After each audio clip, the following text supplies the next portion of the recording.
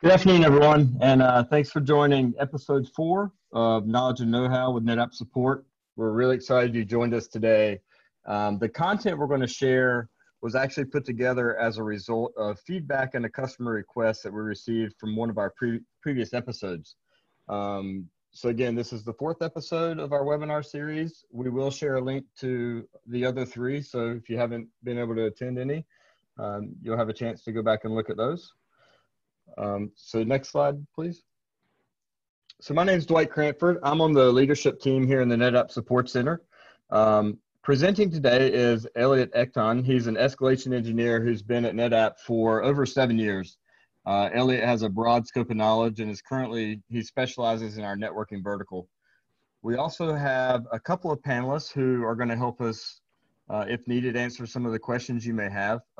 Omar Danulos and August Ritchie, and they're both also escalation engineers at NetApp. You can go to the next slide. So just a high level of why we're doing this webinar series. We want to be proactive and build a partnership with you, our customers, outside of just working cases and resolving issues. Those are typically the only times we talk to our customers, so we're trying to change that a bit and get out in front and work more proactive so that maybe you won't run into those issues that we're having to resolve when working cases. So we want to share information regarding our products, such as best practices, maybe even some tips and tricks, and again, help you to avoid running into some of the common issues that we see in the support center. So for the webinar today, it is a live webinar. Feel free to ask questions. You can use the chat. Make sure you address all panelists in the chat window. We do have it protected for secure and privacy concerns, so only the panelists will be able to see those questions, but please make sure you address all panelists. Also, the webinar is being recorded, and at the conclusion, we will send out a copy of the slides and also a recording of this webinar. We will also get it posted to our YouTube channel, and again, the link will be included in this presentation.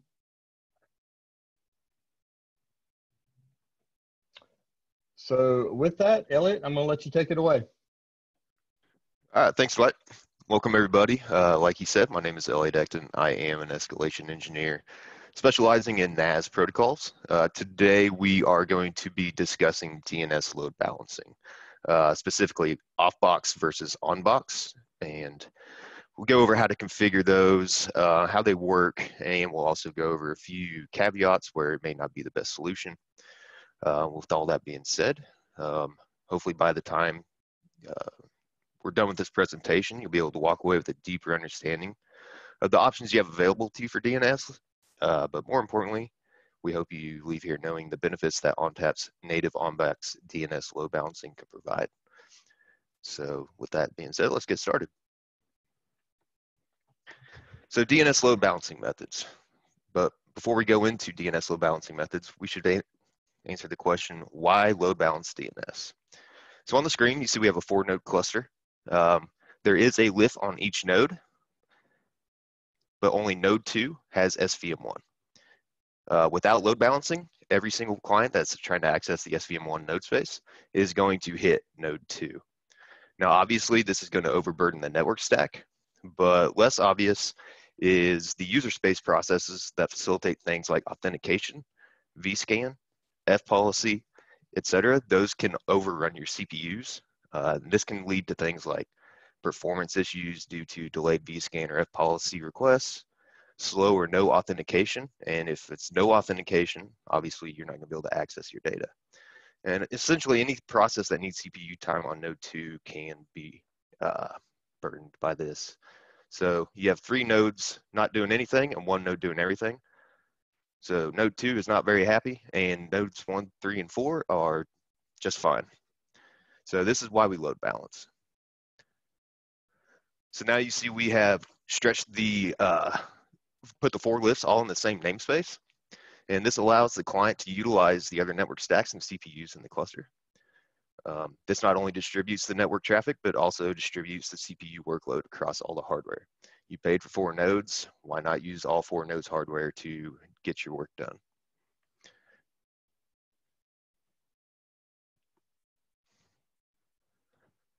So to kind of overview of why do we load balance performance, obvious one is increased bandwidth by distributing the network traffic across all nodes in the cluster. The less obvious one is you distribute user space processes for authentication, vScan, fpolicy, things like that across all the nodes in the cluster. You get to make utilization of all the hardware that you paid for. Like I said earlier, why you only use one node's hardware when you can use all four in the cluster. And money. Time is money. We actually have a customer that invests a good amount of money, and that team's sole purpose is to shave a millisecond off here or a microsecond off there. And when I asked them why they want to do that, they said that those milliseconds or microseconds, when you extrapolate it over time, can lead to millions of dollars in saved money.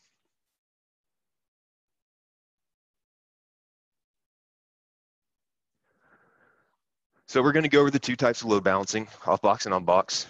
We are going to start with off-box DNS load balancing, specifically round robin set up in Windows. But do note that off-box can be an appliance like an F5 or a DNS service. It doesn't have to be Windows DNS. But for this presentation, we are going to be using Windows DNS. Round robin is extremely simple to set up. There's no extra configuration needed in ONTAP. The DNS circle essentially just cycles through the A and the quad A records associated with the DNS hostname. And for it to do that, all you have to do is add another hostname to the A records. The big drawback for round robin is it does not consider the load on individual NetApp nodes. So it could end up overburdening a overutilized node.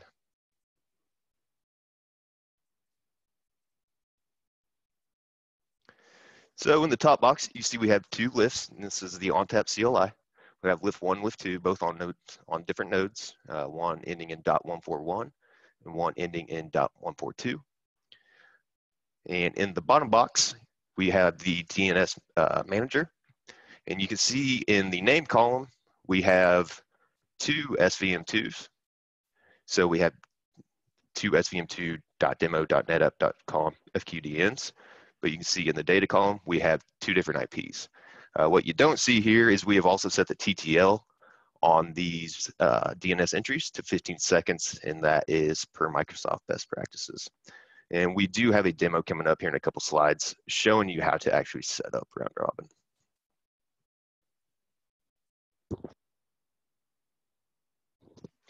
So the big takeaway from this slide here, it kind of shows you how round robin works. You can see that NS lookup for SVM2 was executed, and you'll notice that it returns both addresses, but it's the one on top that counts. The client is always going to pick the one that's on top. So a subsequent NS lookup for the same thing actually returned .141 the next time. So it just kind of bounces back and forth between the two. With that being said, we're going to play a short demo on how to set up Microsoft DNS round robin.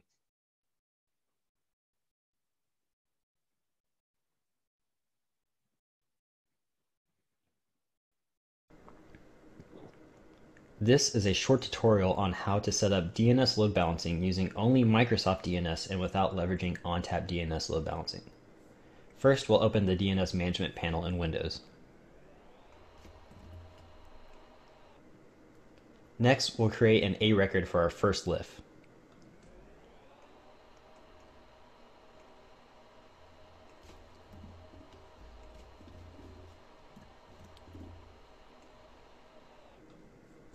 Next, we'll create a second A record for the second lift IP pointing to the same FQDN.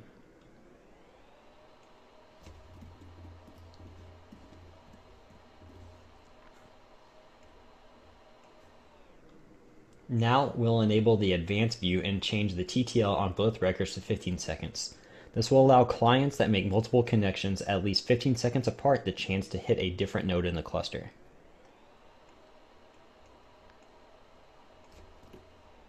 Set this one to 15. Now we'll set the second one to 15 as well.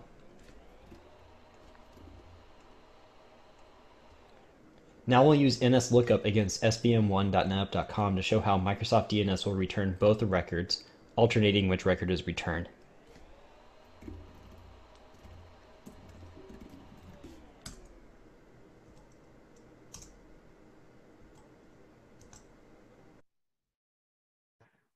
All right, so the important takeaway on this is you saw that the NSLOOKUP, it is hitting DC1, the DNS server, but it is returning a different top IP here. So the first two returned .132, but the last one returned .131. So with that, we'll take a quick break and see if there's any questions on DNS round robin or any questions in general from the audience. All right. Again, if you have questions, please put them in the chat. Address them to all panelists, and we'll make sure we get those answered during the presentation. Elliot, we do have one question from Lorraine, and she wants to know, can a single lift be returned for multiple host names? Can a single lift be returned for multiple host names? Correct. Okay. I don't see how this is possible from a NetApp perspective. Definitely possible for DNS, just not from NetApp perspective.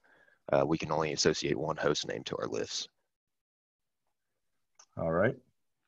And then another question. Tannen would like to know what happens in round robin if the lift is down or unreachable.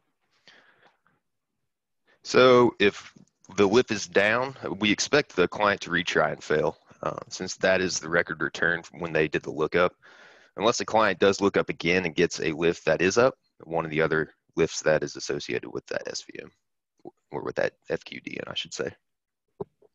So, but if it is down, you will have a failure. Okay. And then one last question currently in the queue is from Wilson, wants to know, does NetApp partner with any external DNS server vendors to test their functionality with ONTAP? No, not really. We would behave like any other server or storage. Ideally, DNS just helps clients resolve the FQDN to an IP address. Obviously, DNS has more to it than that, but that's what we're focused on here. So. All right. And again, if you have questions, please put them in the chat, address them to all panelists. And Elliot, I think we can move on. All right. So now we will move on to ONTAP's on-box DNS load balancing. I like to call this one smart load balancing because it takes into account the network throughput and the CPU utilization within the cluster and pipes that through an algorithm and will return what it believes will provide the best performance for that connection. There's only two options that you have to configure in ONTAP. You have to enable a listener so we can open port 53 on one of the lifts in the SVM. And then you have to add the lifts to a DNS zone. So in this slide, lift 1 is configured as the listener, but lifts 1, 2, 3, and 4 are all eligible to be returned in the DNS reply.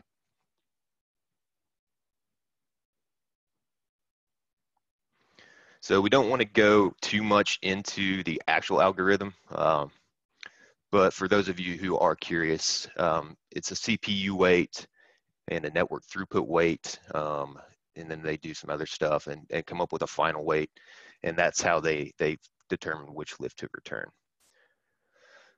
So what's this look like on the wire? So a client is going to make a DNS call to its configured DNS server. And in this one, they're looking for svm1.demo.netapp.com. The DNS server knows that it has a delegation for that zone and that it should reach out to this lift. So it asks ONTAP for an A record for svm1.demo.netapp.com. ONTAP does its calculations with the algorithm, and then it will return the result back to the DNS server. Notice it doesn't return it to the client directly. It will return it back to the DNS server, and then the DNS server will return that back to the client for us. And then the client will make a connection to the lift that was returned from the algorithm.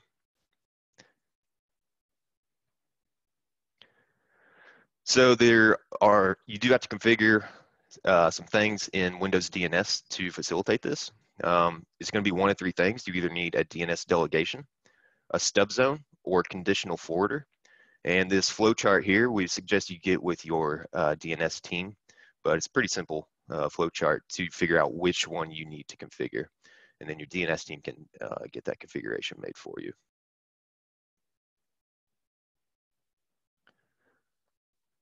So these are the two ONTAP CLI commands to basically make those configurations.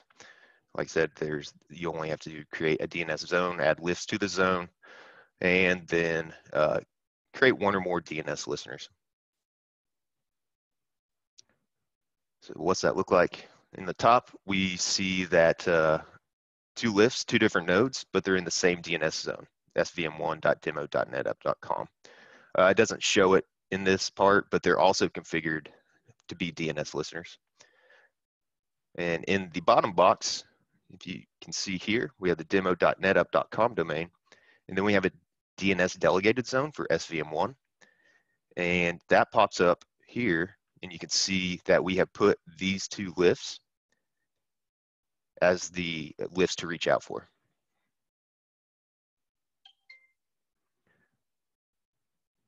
So two-step configuration, one on the ONTAP side and one on the Microsoft side. And here is a quick presentation on how to do that.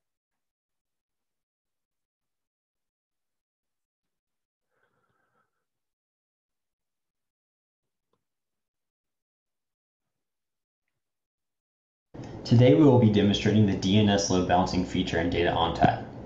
First, we'll begin by showing the configuration in ONTAP for DNS load balancing.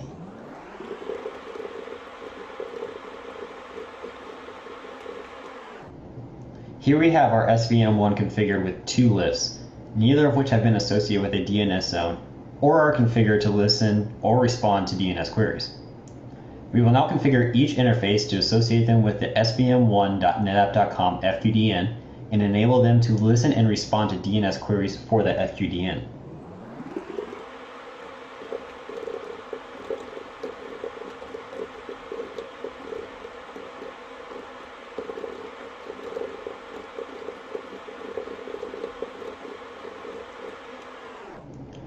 Setting the DNS zone for the LIF allows the LIF IP to be returned when a query for the associated FQDN is received.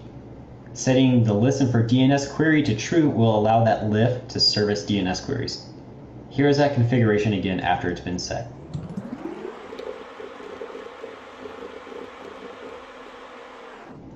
Now we'll send a query directly to the first LIF and see if our queries are responded to and with what IP.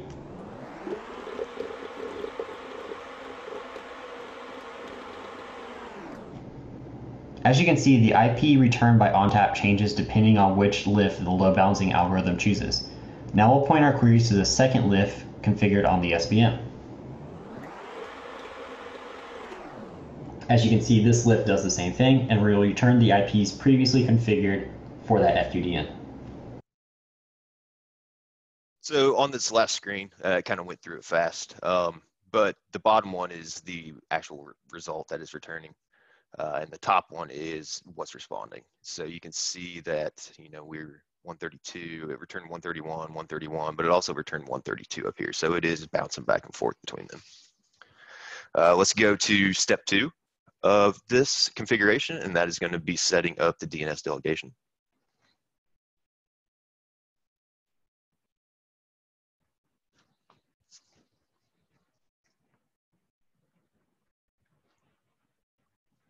This tutorial will show how to set up DNS load balancing using a Microsoft DNS delegation record in conjunction with ONTAP DNS load balancing. First, we'll show the current ONTAP DNS load balancing configuration. For a walkthrough on configuring DNS load balancing in ONTAP, please see the previous video on that topic.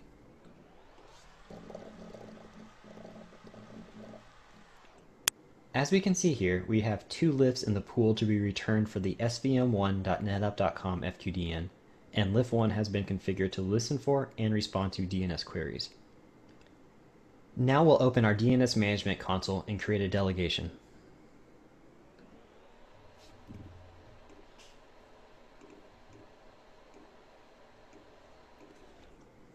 We'll enter the FQDN for the ONTAP LIFs and delegate this to LIF1, the LIF configured to listen for DNS queries.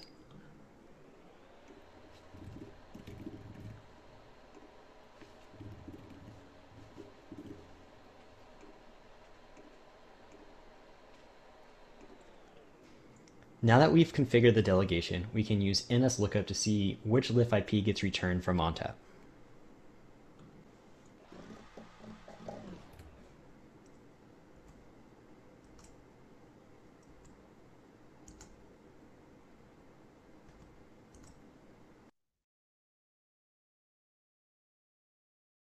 All right, so in this one, compared to the other one, you can see that the response is actually coming from the DC, and that goes back to that slide where I showed you how it looks on the wire, where the DNS basically forwards the request to us, and then we send it back to the DNS server, and the DNS server goes to the client. But you can also see here that it is flipping between the two IP addresses that are in that SVM zone. So that pretty much covers how to configure it. There is one gotcha. If you are using NFS version 4 and you're using referrals, it'll still go through the ONTAP DNS load balancing process, but that's going to be overridden because once the IP is returned and it connects to port 2049 to start doing NFS traffic and you're not on a local LIF, you will get a referral to go to a different LIF that's on the same node as the target volume. But that's the only time when we don't believe this is going to improve your performance. And it's just keep in mind that it's not always the network stack that's going to be improved. You're also going to have your user space processes. So your vScan, your fpolicy, all that good stuff is going to very well perform better.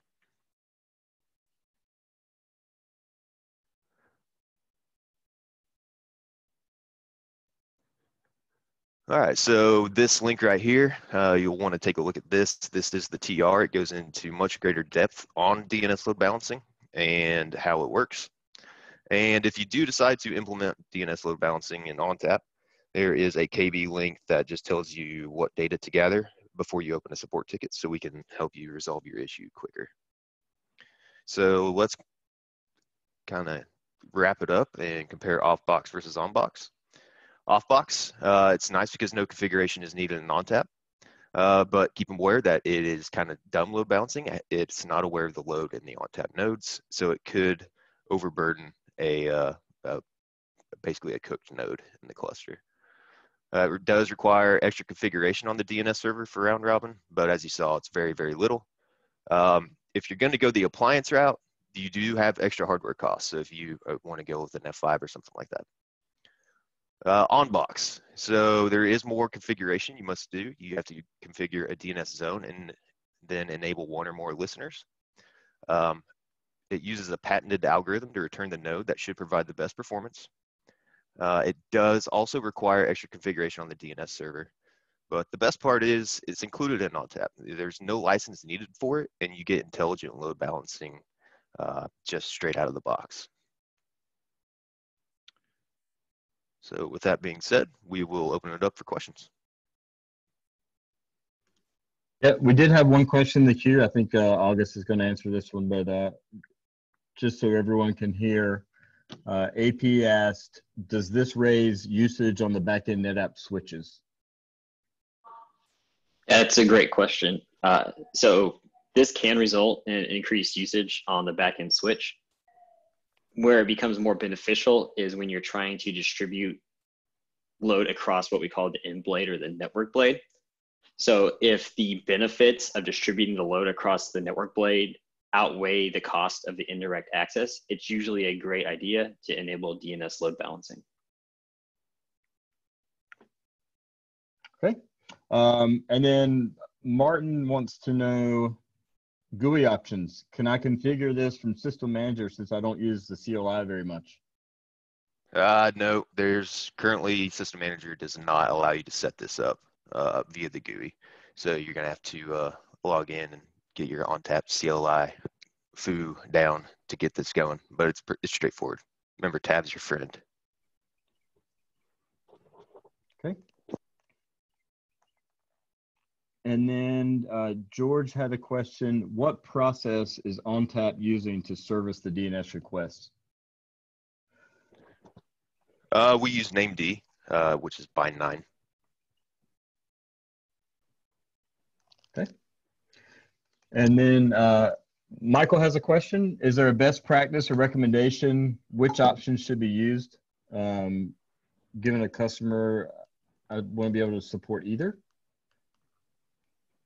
Could you put your email in the chat and we can kind of clarify that question offline and we can have that discussion? Okay. So Michael, if you'll just, there you go. Perfect. We got it. One other question from Emmett. We recently had a case where authentication login storms were hammering a single node. Would this be a good strategy to spread the authentication load to other nodes? The short answer is yes. And the reason why is that slide where I said the less obvious benefit of this is you free up your CPUs to, you do those user space processes like SecD, which does authentication and stuff like that. So being able to spread out that load across the cluster is definitely going to give you a performance increase. So yes, it would have helped. And then Wyatt said recommendations for large 10 node clusters for VMware data stores using NFS. Once again, I'll have you put your email in the chat and we'll have that discussion offline. That sounds like a kind of a deep conversation. Okay. We got it. Thank you very much. All right, so we still have some time. If there's any questions, go ahead and put them in the chat. Address them to all panelists. We'll get those answered here if we can. Elliot, if you want to go ahead and go to the next slide, we are going to wrap things up. So not going to take up the whole hour today. We'll give you a little time back. Again, if you have questions, put them in there. We do have time to answer them. After the session, after the webinar, you're going to receive a survey. Please take a few minutes to provide feedback. We want to make these webinars as useful as possible. We want to talk about things that you want to hear about. Again, today's discussion was actually from one of these survey results. We will put the content together and present it to you. So it's just a couple questions. Take a few minutes, fill it out, send it in. Also, you can email us. We do have an email address, ng-supportwebinars@netapp.com. You can give us feedback there. You can give us suggestions for content, again, for upcoming webinars. So feel free to use that email address to get in touch with us. I mentioned a little earlier, episodes 1 through 3 are on a playlist on our YouTube NetApp KB TV channel. The link is provided here and you will get this presentation. You'll be able to click the link and go see the other 3. We will have this one out there as well as soon as it's available. Some upcoming events. So we will work on episode 5. It'll be coming out probably toward the end of July. We're still determining what content we want to present in that. Again, it's a great time to fill out the survey. Let us know what you want to hear. We may be able to present that during the next episode. We're also working on some regional support conferences. So these are going to be where we bring in customers on site to one of our briefing centers. You sit shoulder to shoulders with experts such as August and Omar and Elliot and go through labs and discuss topics and products. But we want to do it at the briefing center in site. So we want to be face-to-face, let you meet our experts, let you work with our experts. Obviously, these are delayed a bit given things that we're going through in the world today. We are working on those and we do plan to do some of those sometime in 2020. I don't see any more questions in the queue. So Wyatt and Michael, we will reach out to you offline. We'll shoot you an email and have those discussions with y'all and get your questions answered. And again, if there's nothing else, we do appreciate everyone joining the webinar today. We hope you're getting some stuff out of these. Feel free to please go through and watch episodes 1 through 3 and give us some feedback on any of those and provide the content you want us to talk about in our upcoming webinar series or episodes. And if there's nothing else, we thank you for attending and enjoy the rest of your day.